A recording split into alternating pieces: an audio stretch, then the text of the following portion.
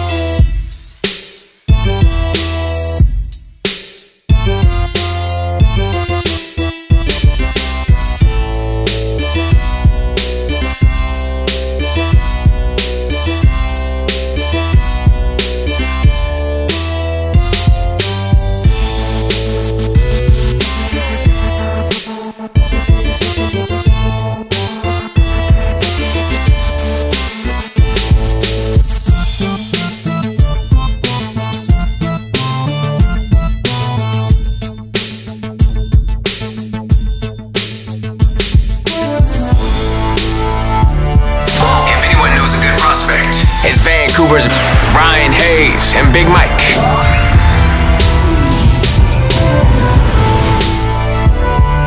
Andrew, born in Burnaby, local boy. Tell us a little about childhood and when you started to play hockey. Yeah, no, I started playing hockey probably when I was around 3, or skating at least, and I got into hockey shortly after. But yeah, no, I was kind of from Vancouver actually, not so much Burnaby, but kind of near the Point Grey area. But yeah, no, it was a great childhood. Like, yeah, we kind of got into hockey pretty early and kind of took it from there. So yeah, it was good. Okay. And John, born in North Van, give us a little about childhood and then when you started playing hockey. Yeah, I started when I was 6 years old and then just took off from there. I guess my dad coached me through the years and played in North Van and got drafted to Kelowna. Perfect. Okay. And Max, hopefully my stats are right here, but I believe born in Whitehorse, but grew up in Kelowna. Is that right? And when did you start playing hockey? Yeah, that's right. I actually started playing hockey when I was 3 in Merritt, and then I moved over to Kelowna when I was started Bantam. And then, so I've been in Kelowna since Bantam. Okay. And Caden, born in Saskatoon, when did you start playing hockey? Yeah, my dad's been a huge influence. He put me on the skates around 3 or 4, and then I just played local in the area around 5. And he's been a huge influence, and I've just played hockey ever since then in Saskatoon. Okay. And Scott, born in PG, when did you start playing hockey? I started my hockey career around 3 or 4, and not a whole lot more to do in Prince George other than play hockey. So just that's early years, just playing hockey out in the pond and stuff like that. Yeah, I've been to Prince George. There's not much up there about hockey. No. What do you guys all want to? We could go in the same order. What do you guys see yourself wanting to accomplish in the next few years? Hopefully with this team we can win a couple games and win a couple playoff series, and I guess personally hopefully accomplish your dream of going to the NHL and all that. But yeah, just for the short future, win some hockey games and have a good run in the playoffs. Yeah, AC, you said that pretty well. Obviously we want to go as far as we can with this team, and from a personal standpoint, being drafted this year would be something very special.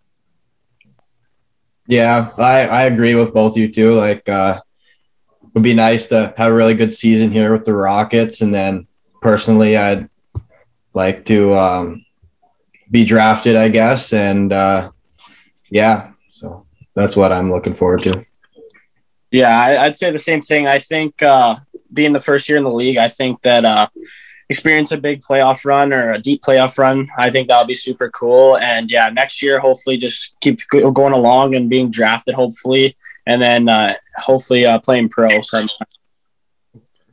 Yeah, I think the boys were on the spot with what we want to accomplish this year and years to come. But for me personally, I'd want to say if the draft doesn't work out this year, there's always the overseas option. I think it would be really cool to kind of experience what hockey's like over there. And also, it's nice having the WHL school fund, where if hockey doesn't work out for us, we also have that school that we can rely and fall back on. Okay. Absolutely, we've heard nothing but good things about playing in Europe. They say it's really fun. Yeah, exactly. Do you guys have any nicknames? What's your favorite jersey number and why? My nickname is pretty basic, just AC. Just first name's Andrew, last name's Cristall. So that's pretty much that. I wear 28 right now, but my favorite number is definitely 14. Grew up watching the Canucks, Alex Burrows, and then I fell in love with him kind of a little bit during his playoff runs and the Chicago goal and everything. So yeah, I'm wearing 28 just because it's kind of doubled, and I got that when I got there, so I didn't really get a pick. But yeah, playing the Dragon, that was a sweet goal. Yeah, exactly. Yeah, my nickname's Babs. I don't know. My last name's Babcock, and Babs just kind of stuck with me. I'm currently wearing number 5, but I grew up wearing jersey number 18. Okay. My nickname's Grammar. I didn't really have a nickname through minor hockey, but when I started playing junior, I just got Grammar and it kind of stuck. And I'm wearing number 7 right now. And I've been number 7 for quite a while. When I first got here in Kelowna, I didn't really have too much of a choice. I was the younger kid on the team and I got stuck with 7, but then it really grew on me. So I just decided to stick with it. Yeah, my nickname's Pricer, and I think the boys just added an R in the end, kind of like Grammar, and stuck with it ever since. And I wear number 3 right now for the Rockets. But growing up, I think 4 and 14, they just grew on me, and I just love those numbers. So those would be my favorite numbers. My nickname's Cuzzy. It wasn't Cuzzy during like my midget years and minor years, but it was Scotty. But we got a trainer on our team named Scotty, so kind of switched it up to Cuzzy. And then I wear number 16 right now. My favorite number is 91, so I guess you just kind of flip them around a little bit. It kind of works together. And I also wear 16 in midget, so that's kind of why. Oh, I sure like the 14 reference out there because that's my number too. So yeah. Bunch of good kids. Who do you guys meet your game after? Try and play like? Yeah, no, I definitely watch a lot of guys. Big one's definitely Patrick Kane though. Just he's so deceptive on the ice and he scores in so many different ways and has such a high IQ. So that's definitely the one I probably watch the most and try to model myself after. But again, there's a bunch of guys. I mean, Johnny Gaudreau, like Cal Connor, a bunch of guys. So yeah. Yeah, I try to model my game after Morgan Riley, being from North Van. He's also from West Van, pretty close to each other. So he's a left-hand shot. I'm a left-hand shot. And I just feel like I can pull a lot of similarities from his game. I guess I try to kind of play like Patrice Bergeron. He's a centerman like me, and he's solid in all the zones of the ice, and is really good in the face-off dot, which I try to be on the ice. So yeah, Bergeron. Yeah, for me, I mean, I don't want to sound like I'm shooting for the stars or anything, but I would say like Cale Makar, like Bowen Byram. I mean, pretty top end guys, but I don't know. That's about all I can think of. Just their offensive ability and their skating, as well as, I mean, Bowen Byron's got a little grit to him, which I like, and their first pass is key. Good choice. We're huge Bowen Byram fans. Yeah. Go ahead. The boys are telling me to say Connor McDavid, but I just can't. I'd have to go. I like Maxie said there, Patrice Bergeron, but other than that, I'd say someone like Rupe Hantz or almost Nikolai Ehlers a little bit. I think I see shades of my game in them. So good choices. And do you guys have a favorite sports movie? Sports movie? Probably. What would it be? I don't know. I really like, non-hockey. I like The Blind Side. Thought that was good pretty choice. Good. Great movie. Yeah, and on hockey, probably one of the Ducks or Miracle. So, yeah, you can't really miss with those ones. Nope. Yeah, tough choice. I'd probably go with either Happy Gilmore or Grader. I like watching Grader. That story about Brandon Burlsworth was pretty good. Hit home with me. Okay. Yeah, me too. Like if I was going with hockey, I'd probably go with one of the Mighty Duck movies. But outside of hockey, I like The Longest Yard. It's a pretty funny movie. It's not based on anything true, but I got a couple. It's a good one out of it. Yeah, it's a good one. For me, I mean, it's not really a movie; it's more of a series. But I'd say The Last Dance. I think seeing all that behind the scenes stuff with Michael Jordan was just super cool to see. So. I'm going to be honest. I don't really like hockey movies. I think they're cheesy, but I'd go with probably Happy Gilmore. I'd say it's a solid choice. So we love it. That was actually filmed right around here in Maple Ridge, actually. Andrew drafted 8th overall to the Rockets. Bring us back to draft day. Yeah, it was pretty low key just because it's kind of right in the middle of COVID. So I just had my family over, a couple friends. Woke up and then just turned on the TV. We kind of just sat in the living room, and then, yeah, I guess it happened. We were all pretty excited, hugging each other. But, yeah, no, it was a really good day. And take us back to your first WHL goal, and do you sell the puck? Yeah, I do have the puck. It's actually – is it here? No, I don't think it's here, but I think it's in Vancouver. But, yeah, no, it was pretty good play. Like, we kind of just kept cycling the puck down. Then Carmi got it on top, Carmichael. I was kind of just in front of the net, kind of had better body position than the defender. He shot it. It's kind of a greasy tip, but I was pretty fired up after it, so wouldn't have it any other way. But, yeah, no, it was good. And, John, taking back to draft day for you, draft 110th overall, and also taking back to your first WHL game, in Vancouver. Yeah, so draft day, we were actually in Philadelphia for that WSI tournament, which was pretty neat tournament. I was with my whole spring team, and it was pretty cool. We were just watching the whole draft class going on, and when I saw my name got called, I was pretty fired up, and all the boys came over, and we had a little celebration. And then first WHL game in Vancouver, had a lot of family and friends there, so that was a pretty cool experience. Was that like last week or 2 weeks ago? Yeah. Yeah. Okay. Yeah, we were at that game. I saw your family outside, so I remember seeing a bunch of people outside. So after the game, yeah, that's sweet. Yeah, we were definitely there. And Max, different path for you, kind of going undrafted and then breaking out, and then breakout year, and then you end up playing the dub at 16. Tell us a little bit about your path, and take us back to your first WHL goal, and you still got the puck. Yeah. So I did go. I went undrafted out of Bantam, and then went into the minor midget year. Wasn't listed or signed with the team, but ended up doing pretty well in that league. And then by Christmas time, I had been listed and I signed with Everett. And then, my first WHL goal was actually an empty netter against Victoria. Okay. So, it was 6-on-4 at the end of the game. And then puck was just on the wall, went for a clear, and I got lucky enough that it went in. Wasn't really aiming for the net, but I'll take it. Hey, goal's a goal. Yeah, exactly. And Caden drafted 30th overall to the Kelowna Rockets. Bring us back to draft day, and first WHL goal for you, and you still got the puck. Draft day was just in COVID, like Andrew's. Just our family was around, and we were just chilling out and watching the draft. So I just kept scrolling, refreshing the page, hoping my name was getting called. And then 30 came, and I got called by the Rockets. And I just such high praise on the Rockets. So it was such an honor to be selected by them. And so my first goal, it was a D-to-D pass, and then I was just trying to get a lane.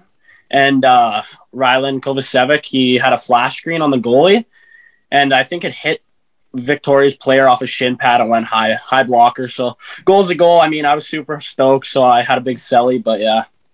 That's awesome. And Scott, a little different path for you as well, undrafted, then winning player of the year in major midget, and then signing on with the Rockets. Bring us to your path and your first WHL goal.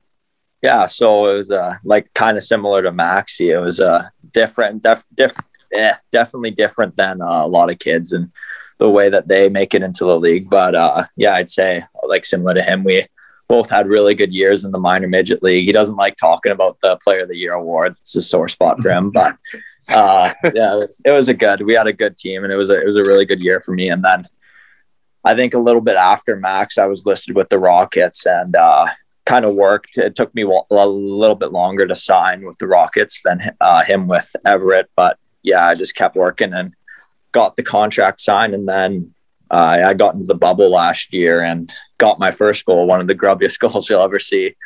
But we'll take it how we can get it. It was a turnover by the defenseman, a turnaround slap shot that hit somebody, one of the guys' sticks, and rainbowed over top of the goalie. So they don't ask how, they ask how many, though. So no, exactly. That's right. What about a go-to Selly for all you guys? Yeah, go-to Sally, probably one knee, and then like a little caner, hand tap, or bow and arrow. So either one of those I usually do, yeah.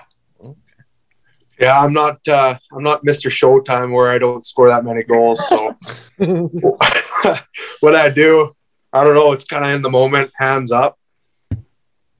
Why, you're not out there pulling off a lacrosse goal like Cristall over there? No, I'm just the guy feeding them. Okay. Yeah, me too. I don't really have a go-to celly. It's just when I score, it kind of just happens naturally, I guess. Sometimes hands up in the air, but yeah, I don't really have a go-to. Yeah, I would say same thing as AC. I don't know what, but I got just a bad habit in bantam. I would when I would score, it would be the same thing, and it was honestly like it was just routine. It was so weird. So yeah, I'd say the Patty Kane little hand tap is on one knee is what I would do. It was routine because you scored so many goals, eh? Oh yeah. I mean, oh, for me, I mean it's been a minute since I've been able to celly, but I'd say probably down on one knee, maybe the sword into the sling there. I don't know. Other than that, maybe just chuck the hands in the air. I don't know. I'm out at beer league and I'm always hitting my goal celebration. It's like, you can't see me. Might be one I have to incorporate, actually. Yeah, I probably wouldn't do that in the dub. You get jumped pretty fast. Yeah, I got jumped in beer league. And this one, AC, we just talked about it, but let's touch back on that goal, man. That's a beauty you scored there, the Michigan lacrosse goal. How many times you try that before ended up accomplishing it? Yeah, I mean, I tried a lot actually, like most times in practice, and at the end of every warm-ups I do it. So I've tried a lot. Finally got it in the game though. I've been definitely trying it for a little while, but it was a pretty cool moment, and I was pretty fired up when it happened. Pretty sweet to get it before Bedard too in the dub, and that selling was pretty sweet too. Yeah, I was joking about that with him. Yeah, I got it for him, so sweet. Yeah. That's awesome. And any pregame rituals or routines for you guys? Pregame,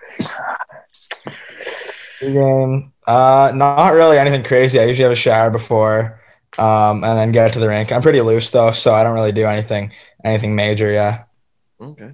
Yeah, I'm the same way. I kind of just try to stay relaxed as I can. I like to joke around before games, but then when puck drops, I'm a pretty serious guy and in the game to win it. Yeah, I don't really have many. Sometimes on ice warm up, I'll stay out until I got to finish it off with a nice shot. Can't get off if I keep missing the net, so finish it off with a shot, maybe bar down or something like that, and then I'll get off the ice. That's about it. Might take you a while. Yeah. Sometimes, yeah. I'd say nothing too just probably I eat the same almost every home game anyways. I eat the same meal, and then I usually have a shower and then I go for a walk. But other than that, at the rink, I'm pretty loose. I just stretch out and tape my sticks. Yeah, for me, I like to think that I have rituals, but none of them really stick. I guess I take a pregame nap, and that's probably about it. Okay. And Caden and John, have you guys both always been defensemen? Yeah, I started out as a forward, actually. My dad was the coach. It's a little bit of a funny story. So I was a forward, and I scored 3 goals in a game, so my dad put me on D, and he was a D-man himself. So, I don't know. Next game, I was on D and stuck with that. He thought I was a better D-man than I was a forward, so I owe Pops for that one. I hear you. That's a nice Movember you got going on there, too, by the way. Yeah, it's coming along. Yeah, geez, I was thinking that I can't even grow hair anywhere. Like, probably why you're still single. Hey, well, that's definitely not the only reason. Hey, Ryan, I'm gonna hit him with the draft. I'm gonna hit him with the draft question. If you were an animal, what would you be? Animal. I guess I don't know. Maybe a lion. They kind of rule the jungle. That would King of the jungle, eh? Yeah. Oh, classic. AC would say that, eh? Classic. I think. I don't know. Yeah, I don't know. I'd probably be a dog. I have 2 of my own, so they seem like they got it pretty good. Yeah, they do. Wouldn't mind being one. Yeah. I don't know. I think I'll go with like an eagle, something like that, something that can fly. And yeah, probably an eagle. I'd say a tiger, probably. I don't know. They look cool and they're scary, so that's about it. I'd go with a hyena because I like to yap and I piss people off. So That's good. awesome. That's good. That's how I play too. I always pick a dolphin because I got no hair and a nose like a dolphin. Oh yeah, that's a solid beak you got there. That's for sure. Yeah, that's a hockey beak.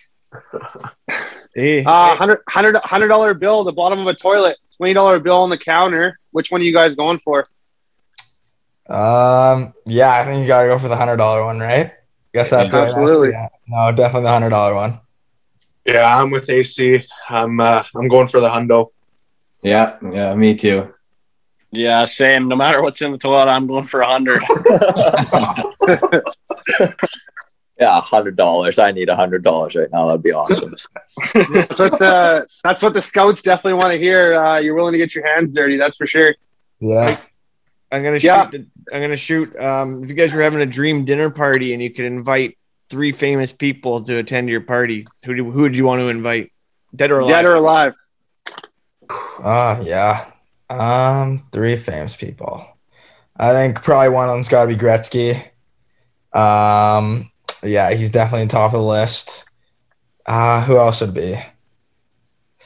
Man, I don't know. Like, I guess McDavid just changed the game. You know, he's crazy talented and all that. And then, I don't know, maybe like Michael Jordan, I think, just kind of pick his brain a little bit. He's got crazy mentality and all that. So, yeah, those probably be 3.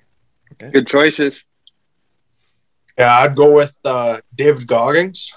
He's someone I look up to. I'd probably go Michael Jordan and Scott Cousins. Solid. Yeah, seems like I'm kind of copying these guys, but I think I'd go Gretzky, Michael Jordan, and maybe Tiger Woods are all people that were top of their sport. Be pretty interesting to talk to people who are the best in their sport. So, yeah. Yeah, I think I would go Kevin Hart. It'd be funny just to sit down with him and chat it up. Michael Jordan for sure, just all his mentality and stuff. And then Megan Fox. Yeah. Nice. Oh. Got a boy. Yeah, I like the Kevin Hart one. I'd go with Kevin Hart for sure. Probably Kyrie Irving. I think he's a pretty cool guy. He's got some different theories. So I'd go with him, pick his brain a little bit, and then Shaquille O'Neal for sure. Nice. I always go Muhammad Ali, Wayne Gretzky, and a little eye candy, Carrie Underwood. Oh. And then, yeah, for me, it's always Tupac, Seth Rogen. Could be my comedian. Seth Rogen be a good one. Yeah, that'd be, and he's from Vancouver, of course. So Seth Rogen. Then my eye candy, I always go with like a Blake Lively. Yeah, I might have to throw Seth Rogen in actually as well. Good luck, Chuck. At least I can beat up Mike Fisher. There's no way you're taking on Reynolds. Ryan Reynolds? Yeah, you see me? I kind of look.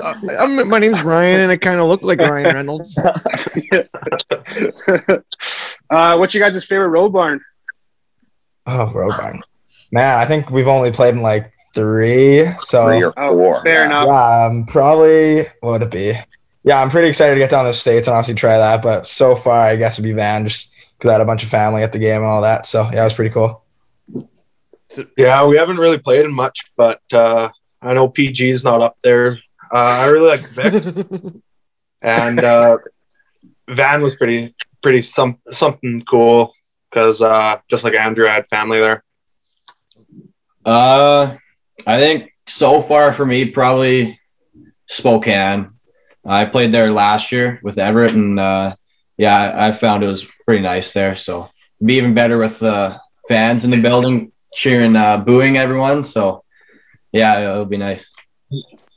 For me, I think I'd say, I mean, I guess it wasn't in a real game, it was only in preseason, but I'd say Kamloops just because of the rivalry. And like, it's just such an electric barn. I mean, only half capacity or whatever the game was, but it's just such an electric game every time we play them. So I got to go with Prince George. I mean, it's not anything special, but it's hometown, and I love hearing the boys complain about it the whole time as well. So we hear nothing about good things about that whole Seattle trip. You hit all the teams down the Washington, like Portland, and all those ranks. We usually get. Portland's usually the number one answer we get. Yeah. If there's a karaoke contest and you had to sing one song, I know some teams do like a rookie initiation. What song are you singing?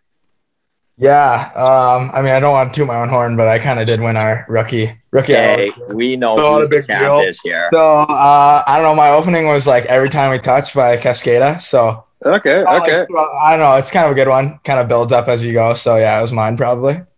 That's awesome.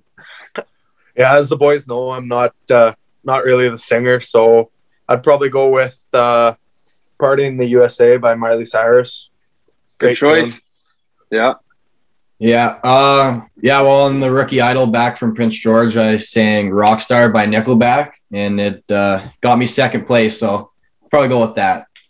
Oh, who came first? AC. Who really came first, though? Who really not Scott. Yeah, true. I sang Just Enough for You, but I don't know. My teammate Flamin, he kind of sued me. It wasn't that good of a song. So, but I think if I were to do it again, I would do. I think it's called Firework by Katy Perry. I think I'd do. I just want to touch on the fact that these kids said that they came ahead of me. I got scummed out because I won last year, so I got scummed this year pretty good. But I went with Live Wire by Motley Crue, and then a song called Molly Cyrus, which is a pretty disgusting song, honestly, but definitely not PG. I'd go with, I think, Live Wire again. I did Welcome to the Jungle last year, and that one did pretty well as well. So, okay. And did you guys say you did the Idol on the way home from PG? Yeah. Oh, that's a long bus ride. Oh yeah. My karaoke song would probably be the Humpty Dance. What color is you guys' stick tape and favorite Gatorade color? Stick tape, it's pretty much white strictly. Yeah, I think you should go with that. And then Gatorade color, I think it's got to be blue. Yeah. So basic. Yeah, I'm white. Stick tape's white, and then Gato, I go with yellow. Oh, basic. Yeah. My stick tape, it's black, and for Gato, I'm probably going to go blue. It's what we have in the room most of the time, so I'm just getting used to it, yeah.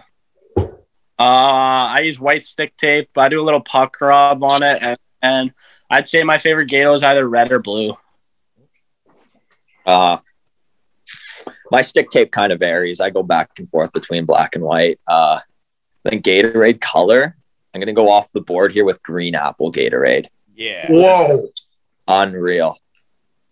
That's a good choice. I don't know about that one. I agree with you on that one. I'll give you that one. Thank you. Do you have a certain song that you would love to listen to every time before you went on the ice? Is there like a pump up song for you guys, or who's the Rockets DJ, by the way? Pardon? Jake Lee. Jake Lee. Yeah, it's Leeser. Spot on too. Very good. Shout out Jake Lee. Yeah, no, he's usually pretty good on the aux cord, so whatever he plays, I'm kind of listening to. Yeah.